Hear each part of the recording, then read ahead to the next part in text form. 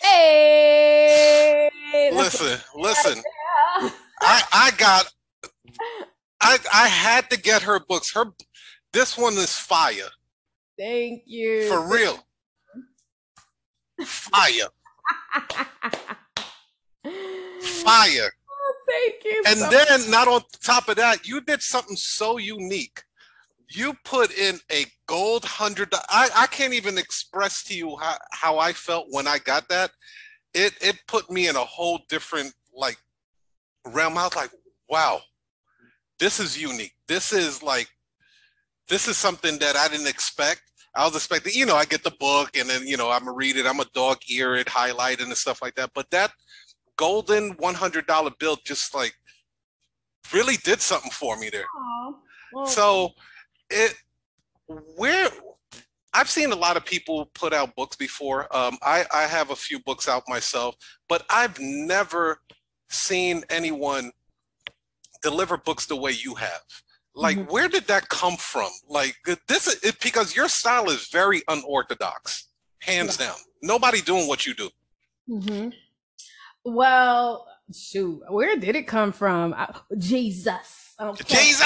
Jesus. Okay, that's first and foremost. But I've always wanted to be the person to stand out. And also, let me just say, I was always the one that would kind of go against the grain. Never wanted to fit in. I always felt, and actually I was told by a mentor that if you're doing what everybody else is doing, 9 times out of 10, you're going to probably end up where everybody else is ending up. So you got to pay attention to the few that are willing to go the other way. And so I didn't want to I see a lot of authors. I know a lot of people are birthing books, but I know that the last time I ever see them talking about their books is when they launch. And so I said, well, how can I separate myself from that? And also, this is a funny thing. I never wrote a book because I wanted to sell a book. Okay. Never wrote a book. So I think the reason why it has helped me tremendously is because initially I wrote the book because I used to be in network marketing. I was top income earner in the industry. I wrote the book so people would respect me.